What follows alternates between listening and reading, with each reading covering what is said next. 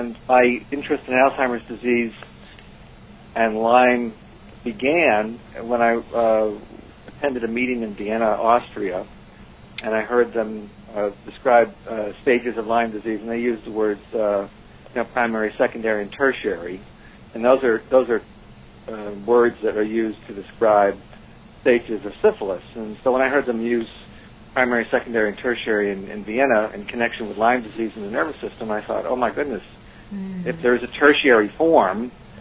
then maybe one of the tertiary or late manifestations could be dementia.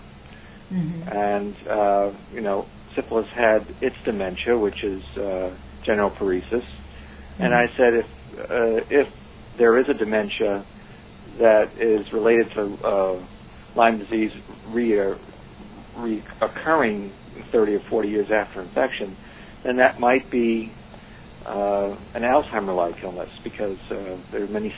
similarities between the dementia of syphilis and Alzheimer's disease. Ways that we could make connections between the pathology findings in Alzheimer's disease and a spirochetal infection in the brain, which moves from the hippocampus to the higher memory centers in the brain. And I had some success with that line of reasoning in 2004, 2005,